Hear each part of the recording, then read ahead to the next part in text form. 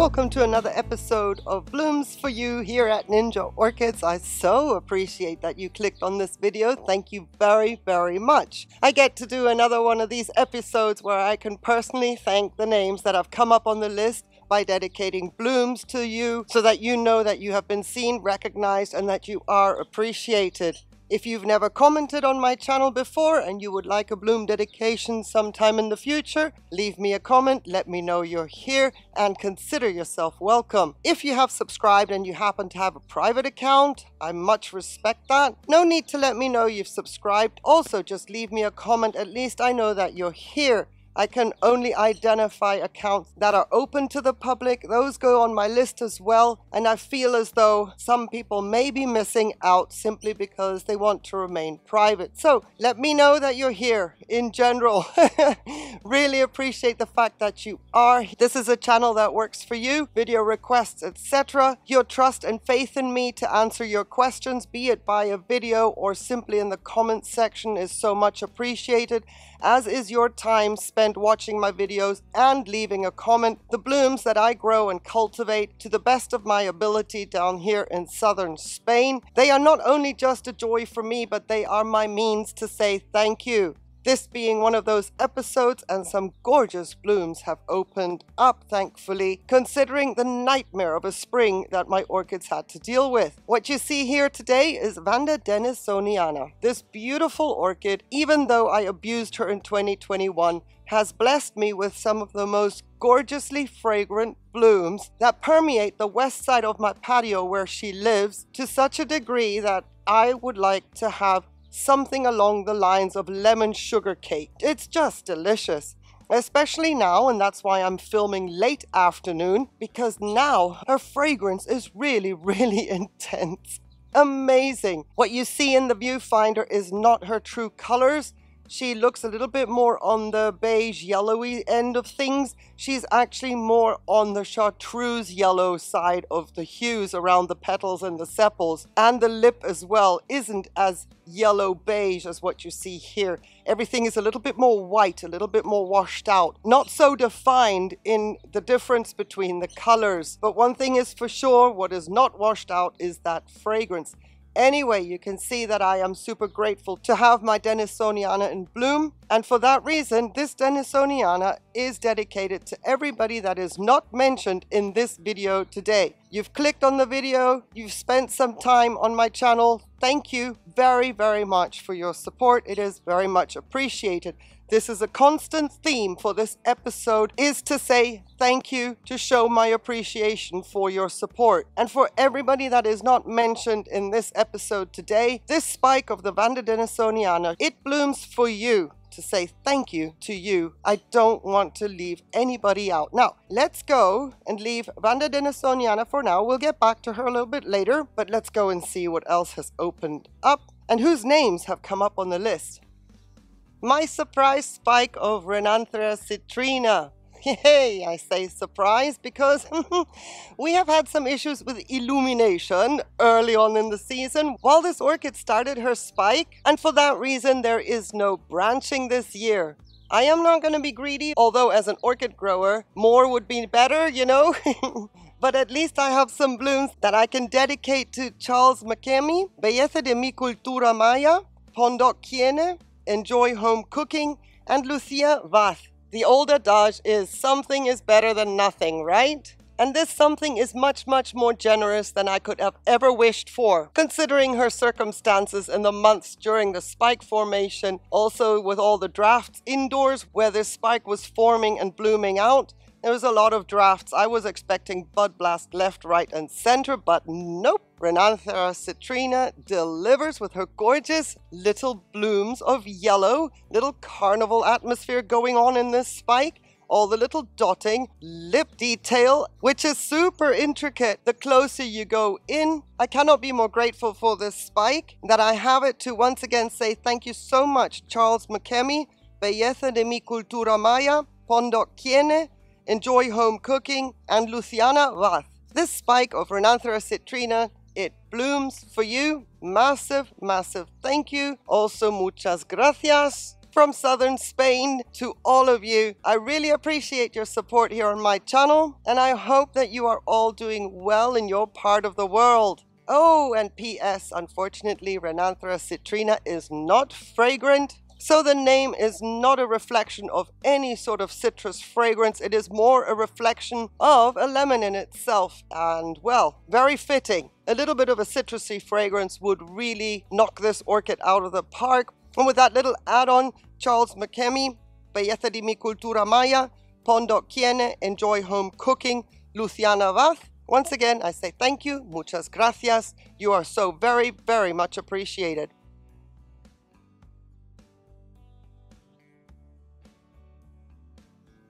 The cheeky smiles are back. Phalaenopsis cornucervi, variety Chateladeae, lovingly called Lady Chatterley here in my collection, just because the whole thing just takes so long. It is a mouthful. Her first 3 blooms are open. The first beautiful, rich sugar fragrance with a hint of plastic. Very befitting for the aspect of these blooms. They look fake, they look waxy, so there is a plastic note in the rest of the sugar fragrance, but her name is just a mouthful. And because she makes me smile and giggle, I call her Lady Chatterley. So, Lady Chatterley blooms for Sean Clestine, Deborah Lach, International Chef Tonit Oka. Thank you to the 3 of you very, very much for your support on my channel.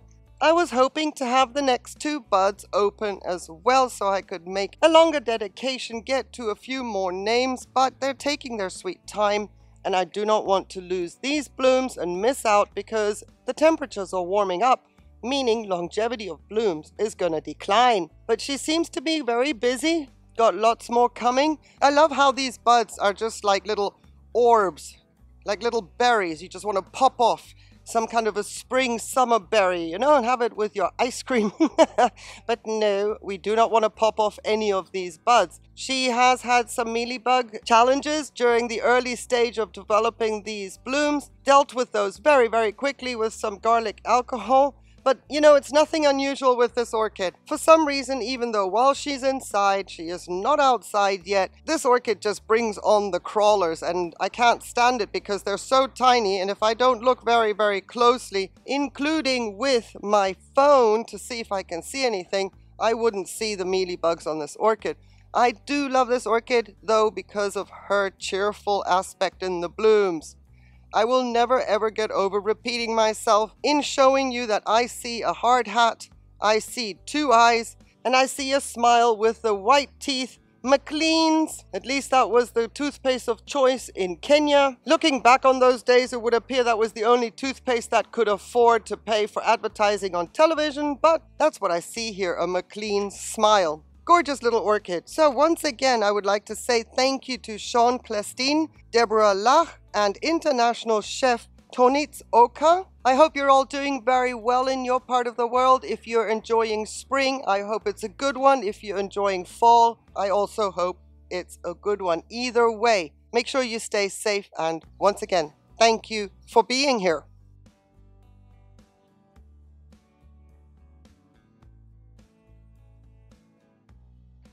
Here is my lily of the valley orchideos. You think? Doesn't she look like lily of the valley? Well, this is Aria hyacinthoides. And I'm hoping I can do these delicate blooms justice because getting in close and documenting their structure and the texture that they have is just like eating ice cream in the summer sun, expecting it not to melt. It's impossible. These blooms are so tiny, very, very delicate. They have no fragrance. But what charms me about this orchid is the fact that she looks like a giant, oversized lily of the valley plant and not necessarily an orchid. Anyway, I'm getting carried away once again. The 2 spikes of my Aria hyacinthoides, they bloom for Bob Gromer and Orchidario di Vetro. So thank you to the 2 of you very, very much. I know that this would appear to be a puny little blooming, but the fact that she does bloom is very, very important because my conditions here in southern Spain is something she would prefer to do without. I don't have enough humidity, and that is why my blooms are not lasting very, very long. they never have. But she will bloom again on other new growths. There's a little bit of a succession with this one. I've only ever had a one-off where all the spikes came out in one go, and then she looked pretty impressive. You could think that you would see her on the forest floor, and you would be forgiven if you thought it was a very, very well cultivated lily of the valley. Seeing as this is my only area, I have no experience with any others, but I would consider her a terrestrial, semi-terrestrial orchid. When it comes time to repot her, we will analyze her a little bit closer, because she certainly does not have the characteristics of an epiphyte, that's for sure. I was also told to be grateful that my area doesn't have a fragrance, because apparently one should not be fooled by the delicate blooms, because they can be quite off-putting in their fragrance, and I was like very surprised by that. You see, the reason I bought this orchid was because of her name, Hyacinthoides, and I love the fragrance of hyacinths. So if you were to see that name and you like that fragrance and you see it in an orchid, you're like, yep, I'm having me some of that, right? Right. Wrong. No fragrance whatsoever. Meanwhile, while I'm standing here, behind me, I've got the blooming Dendrobium unicum, and I can smell that fragrance. That's for sure. Incredible how that Dendrobium unicum is permeating the air. But anyway, I digress. One more time, thank you so very, very much, Bob Gromer and Orchidario di Vetro, for your support on my channel. The first two spikes of my Eria Hyacinthoides, they bloom for you. Really appreciate that you're here, and very grateful for your support.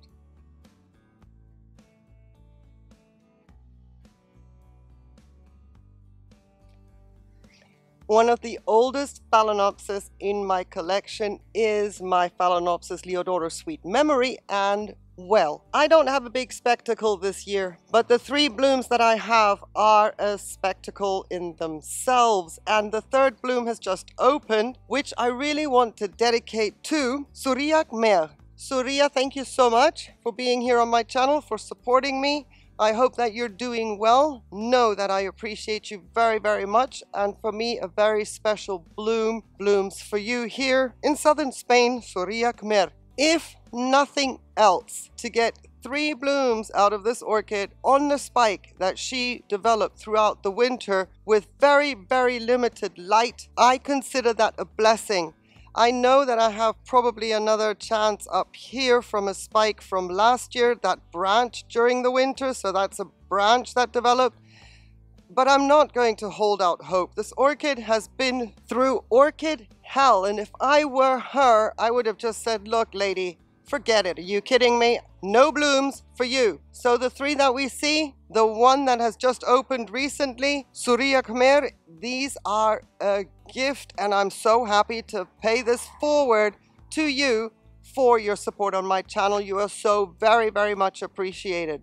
I find that with every new spike a sweet memory develops, the blooms are bigger. What I've noticed over the years when it comes to this Leodora sweet memory, she used to have 4 or 5 spikes on her, and then one year I just cut them all off, saying, okay, no more of this, relax, rest, and grow me a new one if you so decide. And then that one year when she grew me 2 new spikes during the winter, the blooms show, the size of the blooms, the fragrance, everything was so much more intense than when I had her with 4 or 5 spikes, and they all did bloom because she got a lot more light back then during the winter. So it kind of doesn't surprise me that the winter spikes didn't bloom.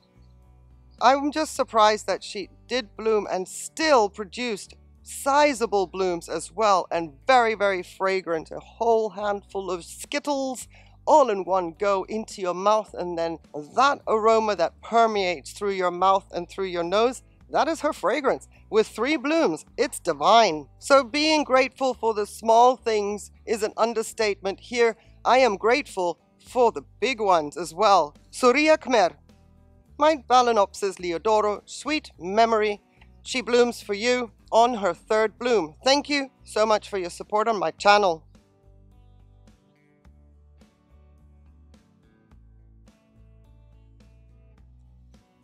Really quickly, I'm going to scoot the information into the beginning of this clip, because if this Tolumnia moves again, you see, just like that,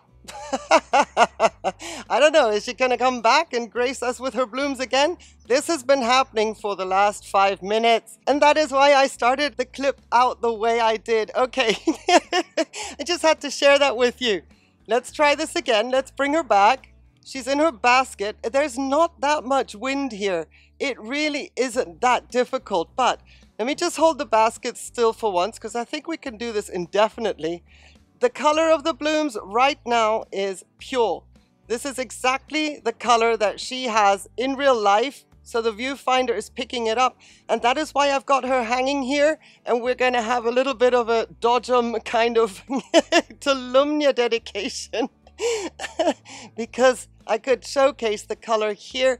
The photography in my ninja clip didn't quite do it justice. But let me just get the names out and whoa! Be able to say thank you so much to CT Cat Fur and Gone with Natural Beauty. There she goes again. Ah, every time I let go. But if I turn the basket around the other way, she does exactly the same thing. It doesn't matter how I position the hook. Tolumnia with a mind of her own, like here today and then like, nah, I don't think so. Something along those lines. I'm sorry. I don't want to make light of a dedication because I really, really do take this seriously.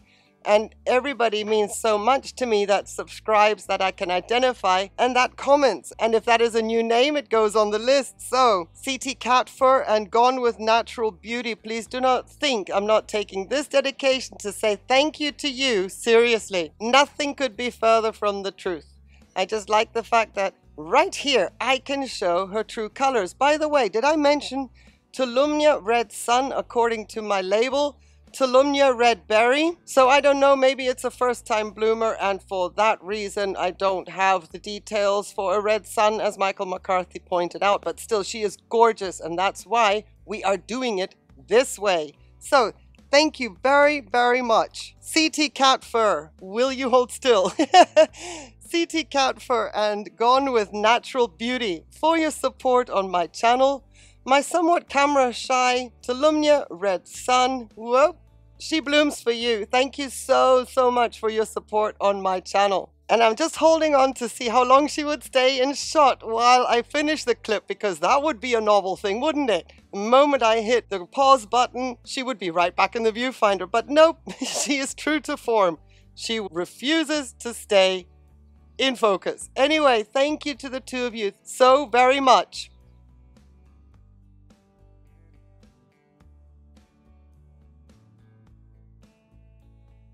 My second Leptotis bicolor. I have 5 blooms to give to Douglas E. Knapp, Colin Salvage, and Maria Elena Delgado to say thank you to the 3 of you for supporting me here on my channel. Really, really appreciate it. Unfortunately, the first flush of blooms that this orchid produced, it was impossible to film. The conditions, the wind, it was a real dud time period. Unfortunately, I also filmed indoors trying to see if I can't dedicate those blooms. It didn't look right. It was just, well, I missed out, unfortunately, to say thank you to more people via my Leptotis bicolor because she had another 4 blooms before these ones opened. And then while these ones were finishing opening, she already, whoops, dumped a bloom back here. So we would have had 6. Would have, could have, should have. That should not take away from these 5 blooms that are absolutely gorgeous. I'm very, very happy to have these blooms, especially because I do want to say thank you to Douglas E. Knapp, Colin Salvage, and Maria Elena Delgado.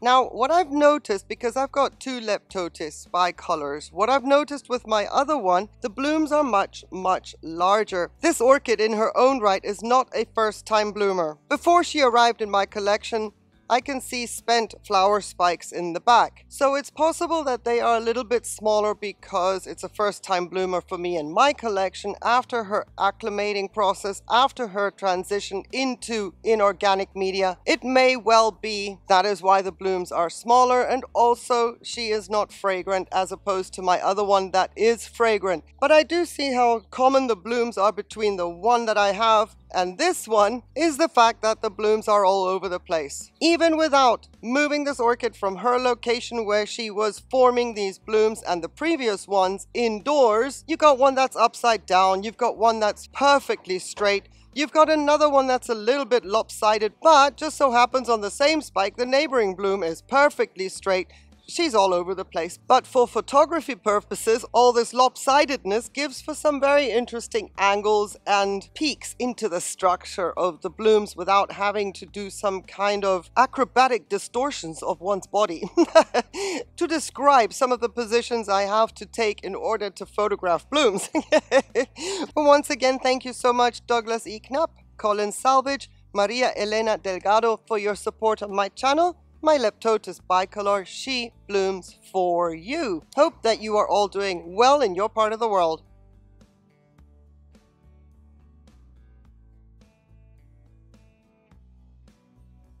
This makes me so happy. This is Phalaenopsis speciosa crossed with Violacea, and it just makes me so happy to have one bloom. One bloom is all I need to be able to say thank you to another name on my list, and my speciosa crossed with Violacea blooms from Marley Verster. So I hope, Marley Verster, that you like summer blooming Phalaenopsis and that you are not put off by Phalaenopsis, as I can understand some orchid growers are. This gorgeous bloom deserves a name and a thank you behind her. And it just so happens, Marley Berster, your name came up. And let me tell you, if you're not sold on how cute she is and the fact that she is a Phalaenopsis, may I tell you about her fragrance? Beautiful, just like the Phalaenopsis Leodoro Sweet Memory, but more intense than that. So this single bloom is much more fragrant than the Sweet Memory that I have, that is currently blooming with 3 blooms. Incredible. She has a cinnamon sugary fragrance, but with fruity pebbles in the notes as well. So she's just like a fruit punch with a hint of cinnamon in it. It is very potent, very evident to the nose, and she's not even exposed to any sunlight where she lives, and she overpowers the Leodoro Sweet Memory. And nothing can make me not get convinced at how cute that fuzzy lip is. Let me point you into the direction of a series I'm doing this summer, and that is Blooms or Orchids in the Dark, where orchids that are in bloom are featured under flashlight. And we can look and see about the structures and textures in a different context, so to speak. But I don't know if that video will have already aired by the time this clip comes out. But if it hasn't, or you haven't seen it, when it does air, I will link that video in the description below, because what I saw with the flash on, that was just something completely out of this world, gorgeous and mesmerizing. She is beautiful during the day. She is beautiful under the flash. It's just an amazing little bloom. And here is me trying to sell this gorgeous bloom to Marley Verster to say thank you so very much for your support on my channel. I really do hope you see this video, and I'm keeping my fingers crossed that you like the speciosa crossed with Violacea.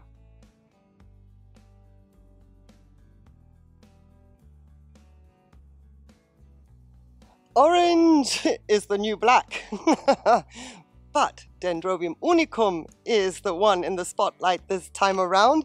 And before I really get carried away about this orchid, let me put the names out there to whom these 6 blooms are dedicated to. Gartha africana, Taming the Orchid, and La Quatza bicicleta. Thank you very much for your support on my channel. Dendrobium unicum, she blooms for you this season. Well, let me just tell you about her fragrance while you digest your names if you are watching this video. How about, do you remember when back in the day Fanta Orange, the bottle itself was actually really orange and not this mediocre washed out orange that we see this day and age? The content of the Fanta Orange came through the clear bottle as deep orange, pretty much reflecting this color that we see here on the blooms. That was back in the olden days, let's just say for my generation, late 60s and into the 70s. That Fanta Orange was one of my favorite drinks, and luckily here in Spain, when I moved to Spain back in the 80s, they were still selling that for me original Fanta Orange before they went on to this washed out Fanta Orange that we know today. differently color-wise, but that original Fanta Orange is the exact fragrance of this orchid. Now, I have mentioned many times before that it is possible that the brain sees a certain color and boom, you know, subconscious memory muscles, they sort of creep up and then you experience a fragrance that your brain associates with that color. That is very possible. I do not have any scientific evidence to base that on. That is just my personal experience, because it seems like when I see certain colors, my brain just goes, yep, that's the fragrance. But I'm telling you, it is there. The original deep orange, Fanta orange flavor is the fragrance of this orchid, and I cannot tell you how many times I stand in my blooming alley and just sniff. Anybody watching who does not understand what the orchid hobby is about would be concerned and probably call authorities. Straight jacket for this one, but hey, standing next to this orchid while in the blooming alley, the fragrance is very evident. There is no two ways about it. It is somewhat faint, but it is in the air. Normally, this orchid blooms at the same time with my Dendrobium Victoria Regina. Unfortunately, this year that is not the case. However, I don't think we're going to miss out on Victoria Regina blooms here at Ninja Orchids. I have a feeling something is on the move at the end of the canes. It's just that this year they didn't quite sync up at the same time, and I do believe that is because of our very cold, miserable and dark spring, which the Victoria Regina absolutely loved and thrived under, but it postponed her blooms. That is my best guess. Anyway, I'm getting so carried away because the two colors, that beautiful purple blue of the Victoria Regina contrasting to this rich, gorgeous orange of a Dendrobium unicum, the two of them together, they just work so well, and unfortunately I kind of miss that visual aspect. But one shouldn't think of what ifs, one should live in the moment, especially with blooms that are like these. The detail is astounding. I like big lips, this I can't deny, and all that fun stuff comes into my mind. The curliness of the sepals, it's a mess. It's a gorgeous mess. It just makes you want to dig into an orange sorbet where the orange rind has been scraped off and turned into a gorgeous sugary curl as a decoration on the top of your orange sorbet. This orchid triggers all the senses in me. Taste, visual inspiration, the fragrance, the nose. This orchid just has it all. And you know what? She's not even that big of an orchid to have this big of an impact on your senses. So if you are limited for space, let me just say, get yourself a Dendrobium unicum, because she will not outgrow your space, but she will bless you with something so beautiful once a year, lasting about 2 weeks, depending on temperature and the conditions. If you, as in my case, are growing outside, she will last for about 2 weeks, but wow, well worth it. So now you can see that is why I dove straight in with the names to say thank you to Gartha Africana, Taming the Orchid, and La Quatza Bicicleta for your support on my channel here, simply because I wanted to just yap away and get on with talking about this orchid and showing you some of the photography that I've taken in the past days. Dendrobium unicum, a very special orchid to me, and that's why I can't stop yapping. She blooms for you as a massive muchas gracias, thank you very much, y asante sana, for your support on my channel.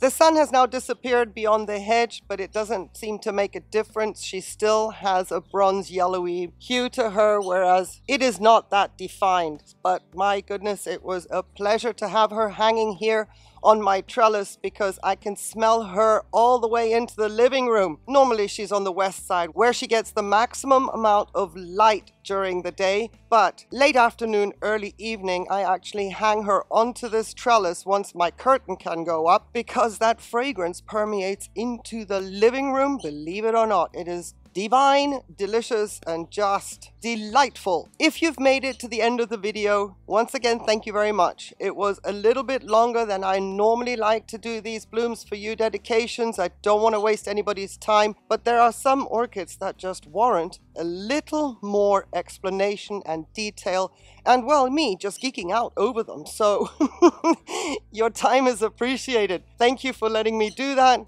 I hope you all have a beautiful, beautiful day. On one condition though, that you stay safe. Vanda Denisoniana, she blooms for you. Take care. Bye.